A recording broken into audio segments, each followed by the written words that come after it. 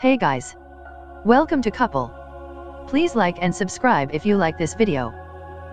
Warner Bros. Pictures has set Christopher Nolan's 2008 superhero sequel The Dark Knight for a re-release in 4 select IMAX theaters to celebrate the film's 10th anniversary, Variety has learned. Venues in Los Angeles, New York, San Francisco, and Toronto will host the film for a limited one-week engagement beginning Friday, August 24th. Nolan and Oscar-winning cinematographer Wally Pfister pioneered the use of IMAX 70mm photography in feature filmmaking on the production, marking The Dark Knight as the first major feature to utilize IMAX cameras.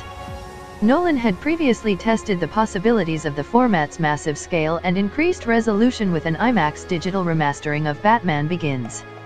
In the years since, movies such as Transformers, Revenge of the Fallen, Mission Impossible, Ghost Protocol, Star Trek Into Darkness and Star Wars: The Force Awakens have followed suit, not to mention Nolan's own The Dark Knight Rises, Interstellar and Dunkirk.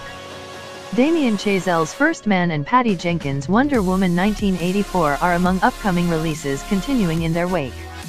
Tickets for opening day of The Dark Knight IMAX re-release go on sale this Friday, July 20th for the following venues: AMC Universal City Walk IMAX, Universal City AMC Lincoln Square IMAX, New York AMC Metreon IMAX, San Francisco Ontario Place Cinesphere IMAX. Toronto released July 18, 2008. The Dark Knight became, at the time, just the 4th film to ever cross the $1 billion mark at the worldwide box office.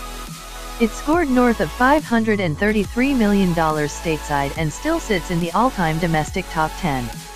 The film was nominated for 8 Academy Awards and won 2, including a posthumous supporting actor Oscar for Heath Ledger's memorable performance as the Joker.